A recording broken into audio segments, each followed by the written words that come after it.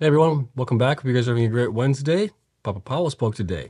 He got some words to say. The markets didn't like it. Well, at least Bitcoin didn't like it, but I don't think the markets liked it either. Anyways, so we got obviously Papa Powell to talk about as far as the Fed FOMC meeting today, what happened there, the comments that he made, obviously spooked the market a little bit. Then we got a couple stories to talk about as well, and those stories are on Hut 8 has a story out there today. Soluna has a story out as well. Bitdeer provided their May production update. I may actually end up starting to cover them if they provide the June production update as well. So I need 2 months where they're providing it because, well, I just want to make sure that they're going to be providing. So we're going to talk about Bitdeer a little bit here. And also we have Mawson providing their finally April and May production updates. So we'll get into all of that. And as always, you guys know the drill here. This is not financial advice for entertainment only. Please do your own research, and I'm investing in fine coins and companies. And if you enjoy this type of content, hit the like button, subscribe, helps me out tremendously. But let's take a look at the markets here really quick. So the markets right now were kind of mixed today. S&P was up 0.08%, Dow Jones was down 0.68%, NASDAQ was just up 0.2%. But Bitcoin had a rough day today. It was down 5.1% on the day. It closed at, actually that's Ethereum, jeez. Bitcoin, sorry about that. Bitcoin was down 3.11% today. It closed at 25,123. We have fallen below our 200 daily moving line here, which is the blue line right there. We were battling between that and our 200 weekly moving line, which is our red line here. And obviously the bears won out a little bit here and we're falling below that. So I'm guessing our next line of support is probably going to be the 23,800. I think there's still more room to come down. And the reason I say that is because if you look at the RSI here, on the daily, it's at 35 right now. Last time it was back here, price was higher. You go back out a little bit further, price was higher. Go back out a little bit further, price was higher at that point. And then you have to go all the way back out to here. So on the daily, it looks like we are still going to be coming back down. I think we may test this 23,800. If this doesn't hold, well, then we might be coming back down to the 21,300, okay? And I'm seeing the same thing happening right now on the 1 hour chart and the 4 hour chart as well, where we have RSI being at the same spot. Price was higher previous times. So trend line is going down, and the down spot is we're going to see if we're going to be able to get support here at 23,800. That's the key line to watch. Okay. Ethereum, same thing right now. Ethereum is battling also with, well, it was battling with the 200 daily moving line, which is the blue line here. And it has fallen below it as well. My guess is that it's going to be coming back down, possibly battling with the 200 weekly line, which is the red line here. And that is currently at 1,548. And Bitcoin obviously was down, or Ethereum was down today at 5.1%. It closed at 1,650.84. So this is going to be kind of like our support line here. We're acting as support back here as well. You can see that, you can see here that the RSI is at the same spot it was pretty much back there, while price is still a little bit higher. So I'm thinking this is going to act as support for Ethereum going forward. But we'll see. Okay, now as far as the miners were mixed today, well, the miners were mixed today. But one did actually really good today, surprisingly. There was no news that I saw, at least, on them. But we'll get into that. So Annie was actually, to get rid of those lines, Annie was down 3.33%. Argo was up 0.87% today. BitDigital was up 5.48%. Bitfarms was flat on the day. Cypher was up 3.59%. CleanSpark was flat on the day. Cores was down 3.79%. DigiHost was up 4.29%. DMG was down 2.64%. Greenwich, however, was up almost, well, it was 50%, but it almost looks like it was up almost 80, 90% on the day before it came back down a little bit. And the reason for Greenwich is I think it was just oversold here from where it started out being at $7.41 just here in April the 18th. And you can see here the slide that it's been having ever since then. And it just got pummeled a little bit here. And then I think this was just kind of a bounce here that we saw. We'll see what happens here, but see here, Greenwich Generation Holdings reports Q1 loss. This was May 15th. Oh, I didn't see any of that information come through. Oh, this was May 15th. Why are we not getting any more data? This was old. Okay, so that's old. We're in June, obviously, right now. So that's old data there. Nothing else happening here for them. Okay, next is going to be Hive. Hive was up today 0.64%. Hut was down 0.95%. Iris Energy was down 2.79%. Marathon was up 0.1%. Mawson was down 5.9%. Riot was down 1.07%. Soluna was down 1.48%. Stronghold was down 3.32%. And TerraWolf was down 2.8%. So like I said, it was a mixed day for the miners for today. Okay, let's take a look at the network hash rate really quick, see what's going on there. And on the 7-day average, we are currently at 392 million terahashes. And on the 1-day average, take a look at that. Wow, that has really dropped down here. to 312 million. Had a lot of miners being concerned here that the price might continue to go down, possibly. It's definitely one of the lower parts that we've been to here recently. The latest one was back on May 19th here, where we were at 322. So we'll see how this goes forward. Okay, so that's it for all that. Let's take a look at the stories that we do have here for the miners and everything else. So first, we're going to take a look at, obviously, what the Federal Reserve had to say. So Federal Reserve holds interest rates steady, forecasts 2 more rate hikes this year. I find this kind of odd that they're saying that they're going to have 2 more rate hikes, but we'll get into it here. Let's take a look at what they actually had to say. So the Federal Reserve held interest rates steady Wednesday, but officials signaled that they are prepared to raise rates again this year to tame stubborn inflation. The central bank maintained its benchmark interest rate in the range of 5% to 5.25%. The first time since January 2022, the Fed made no change to the interest rates following a policy meeting. So that's good, right? Inflation obviously came down a little bit, or quite a bit here in May, down to 4% from 4.9% in April, which is good. So at this point, I think they should have said, we're going to hold off for right now. We're going to see how things go. And if inflation continues to be a problem, at that point, we will see about possibly raising interest rates then. But not saying, oh, we're going to raise interest rates 2 more times. That's just wrong, in my opinion. That's obviously spooked the markets. Okay, Fed officials did, however, raise the interest rates forecast for the year, signaling rates could raise to as high as 5.6%, implying 2 additional rate hikes are likely this year. 3 officials see rates rising closer to 6%. Somebody's definitely a little bit more bearish there. And then inflation pressure continues to run high. Federal Reserve Chair Jerome Powell said at a Wednesday press conference, getting inflation down to the Fed's target has a long way to go. Well, it all depends on how the CPI data does. And the CPI and the PCI data comes in. But if we get below, maybe next month we'll get like 3.5, or for June we'll get like maybe 3.8, 3.9, something like that. As long as it's coming down, I think they would be better off just holding off until they see possibly spike in the inflation. Okay, next year officials see, talked about that. Next year officials see interest rates falling by 100 basis points to around 4.6, higher than the 4.3 forecast in March. So that's obviously good, but it's also bad because the market is seeing that as an increase. Okay, the pause announced Wednesday, Powell said, shouldn't be called a skip. What it does do, he added, is give the economy more time to adapt to prior hikes while letting Fed officials see the full consequences of the banking turmoil that roiled the financial systems in the spring. So they are kind of being cautious here as far as what's going to happen going forward. Like I said, I wish they wouldn't have said that. I wish they would have just said, we're going to keep an eye on it, see what happens. If inflation starts to go back up, at that point, we'll definitely look at raising rates again. But they shouldn't have just said, we're going to raise 2 more times. Okay, but that's just my take on that one. So we'll see how things go. At least they didn't raise interest rates this time around. And like I said, we'll see how things go. Okay, next is going to be Hut 8. So Interior Health selects Hut 8 as data center partner for co-location high-performance computing services.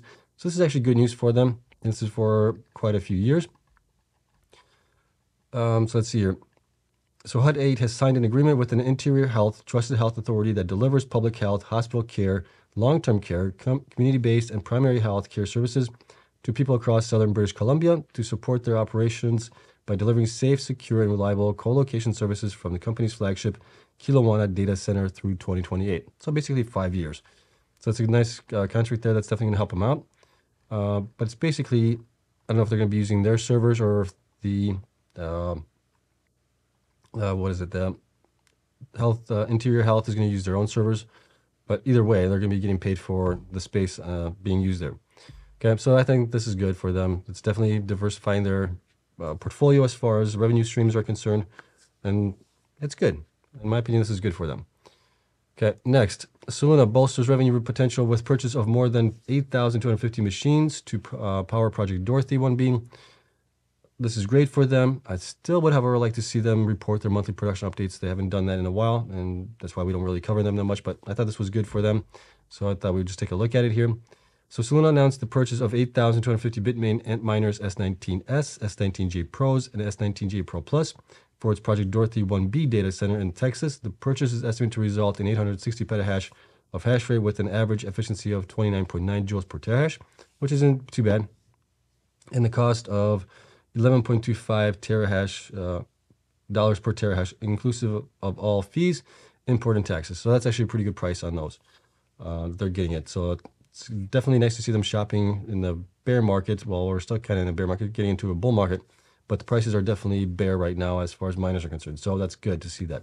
Okay, like I said, I wish them all the best. I wish they would just provide monthly production updates. It doesn't take much to provide those other than maybe a tweet or a couple lines in the press release that here's what the hash rate we have, here's how much we mined, and here's where we're going. So this is good nonetheless for Soluna. Bitdeer, okay. So some of you guys have asked me about covering Bitdeer. I said one of my criteria for covering any of these miners is that they have to provide the monthly production updates. Bitdeer is starting to do that. So we're going to see, I'm going to wait until June. If they provide June's as well, that's when I'll do a deep dive, excuse me, on them and have all the data back from obviously May, June, and we'll track them going forward, see how they're doing. But here's what we have as far as the information that they provided for May. So for May, operations update, total managing hash rate, which consists of proprietary hash rate and hosting hash rate, was 18 exahash as of May 31st. So they would be, I mean, right now they'd be probably the second one that we would cover as far as size-wise is. Core would be number one, but Core's in bankruptcy. So they would be the number one here as far as that is concerned. And then we would have Marathon, and we'll see where Marathon grows. Marathon's supposed to get to 23, so then they would be the biggest one there. Okay, the proprietary hash rate was 5.4 exahash as of May 31st, with 4 exahash allocated to the company's self-mining business and 1.4 exahash to its cloud hash rate business. I'll have to look at the books to see how profitable those sectors are compared to just regular self-mining. I'm guessing not as profitable, but nonetheless, it does diversify their streams a little bit. And then proprietary hash rate as of May 31st, 2023 declined by approximately 3.3 exahash from 5.7 as of March 31st, primarily attributable to optimization of the company's deployed fleet of mining machines through disposal of around 5,000 Antminers the S17s or the Antminer 17 series mining machines that were no longer profitable. We can probably look at that to see what's the word I'm looking for? What their power cost is based on them being no longer profitable. We can pretty much find out what, well, it would help if they were, well, we know they took out 5,300 petahash. We could figure out what the hash rate was for the miners, and then we can plug it in the data. We could figure that out. So maybe we'll do that if they provide the June numbers as well. Hosting hash rate was 12.6 exahash as of May 31st. As many of you know, I'm not a big fan of hosting, unless I see their numbers where they're profitable at it. But for the most part, we've seen Core being unprofitable for a long time in it. Riot, same thing. So I'm not a big fan of hosting, but we'll see. Total deployed fleet was approximately 181,000 ASIC mining machines as of May 31st, including the following. So approximately 62,000 of the company's own mining machines for its self-mining business and cloud hash rate business. So if they got 62,000 machines and they only have 4 exahash for their self-mining, let's see here. Company's own mining machines for its self-mining business and cloud hash rate. Okay, so that would be 5.4. So those are probably closer to about 90 terahash per miner on average for those machines there. And approximately 129,000 mining machines for the company's hosting business. So 129,000, and they got about 1.26. So those are also close to about 100 terahash machines there. Okay. Aggregate electricity capacity was 795 megawatts across 5 mining data centers as of May 31st. And the company mined 283 Bitcoin in the month of May through its self-mining business. So those are all the details here. We'll obviously plug that in if they provide the June production update as well.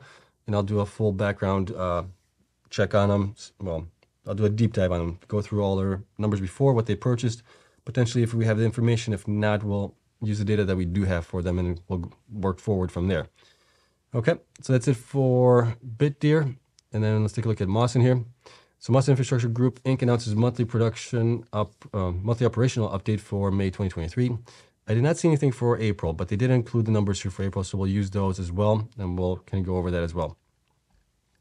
So total installed miners increased by 133%. Total BTC mining increased 76%, so that's good there.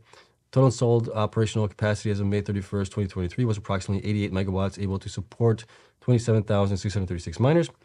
They have diversified revenue mix generated from self-mining, which was 53% of the revenue. Hosting was only 38% of the revenue.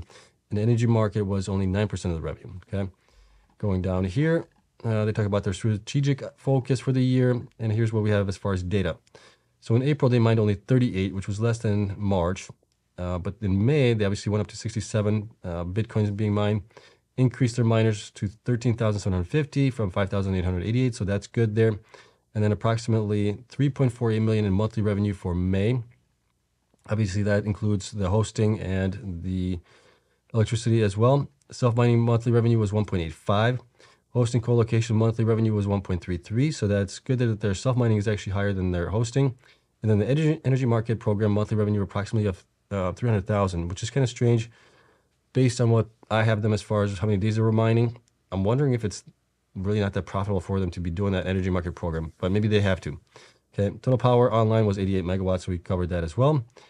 And everything else here is just a rehash of what they provided above. Okay, so let's take a look at the numbers that I do have for them. Mawson currently has 6.2 million shares outstanding. Stock price is about $2.55. Market cap is about 41.3 million right now.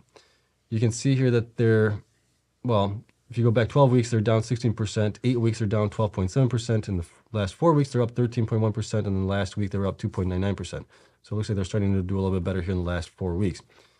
Current hash rate is about 1.07 exahash, 1.08 exahash. Future hash rate is supposed to be 1.79 exahash. So they still have a little bit of growth there. They're currently about 60% installed. Hash rate growth is still about 65%. They don't hodl anything. They sell pretty much everything that they mine. And then you can see their BTC production here. They were in May of last year making 185 Bitcoins. This time around this year, they're making 67. So that's almost, what, 3x less, right? A third of what they were making back then. A little bit more than that, but almost a third. And they've obviously had issues where they sold facilities and miners to others back in the fall. And then you can see their monthly difference as far as what they were mining Bitcoin. It's been kind of a roller coaster ride, mostly being on the downside than on the upside. But finally, we got a little bit of a upside here in May, which is good to see. Okay, BTC hodl obviously didn't hodl anything. Bitcoin per exahash efficiency was the best in May of last year, 123, and then it's fallen down, went back up, fallen back down, went back up, and now it's at 62.5. Okay, Bitcoin sold, like I said, they sell pretty much everything that they mine. Hash rate, you can see hash rate was also all over the place here. They were at 1.79 in September, then they sold a bunch in October. They got some more installed, or I don't know why that, I don't know if they got installed or they sold some more here. Not sure how that worked out, but that's how it was reported for the production updates. And then value, you can see here that they mined 5.88 million in May of last year. They only mined about 1.856 million in May of this year. So not a good trend line that we've seen here. Definitely want to see that continue to go up here going forward. Hash rate difference, for the most part, we had a huge decline here in October, a little bit of an increase in November, and then obviously January was a decline, and now we finally have an increase in May. Bitcoin sold value was the same value as for the revenue. And the last 4 quarters revenue, you guys have seen this before when we covered their production Q1 results. We've seen all this back here. Going down to the institutions here first, they have institutions are now only 13 of them. They're down from 18. Shares held by institutions down to 666,980 compared to 761,000. So that's only 4.64% of the company is owned by institutions. We still have that single buy rating for them with a price target of $12 for the high, $7.50 for the average, and $3 for the low. Okay, looking at the data that we do have here for them as far as what they installed, we know that they didn't install anything in April, and we had them running for about 26 and a half, 27 days on average to get to the 1.079 million in revenue for April.